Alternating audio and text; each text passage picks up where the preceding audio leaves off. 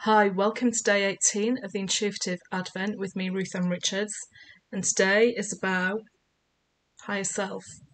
You have one. You may not see her, you may not be able to touch her or feel her, but you can sense her. You have a knowing that she is there. It can be difficult to listen to her or him or it sometimes. I'm going to refer to her because that's what resonates with me. It can be difficult to listen to her sometimes because she gets buried underneath all the chatter that's going on in the mind.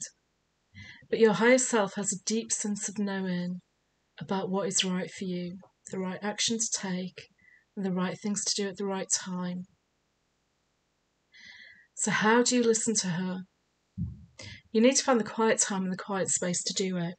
You need to allow conscious mind to take a break.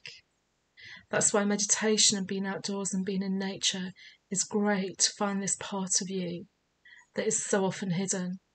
And the more attention you give her and the more focus you give her, if you have 5 minutes daily to spend with her or even more, that daily action of tuning into her and listening and hearing what she has to say will make you feel empowered and it'll change your life.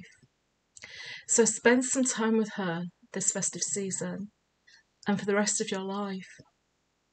5 minutes with a cup of tea, looking out the window, staring at the clouds, staring at the moon, staring at the stars. Don't stare at the sun.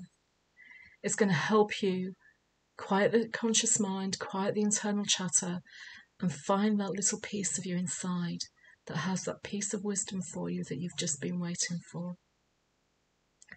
Because she just knows. She just knows what you need. So today, spend some time with your higher self if you can. If you're ready to transform your life with intuition, this is a great starting point. Take care. Bye.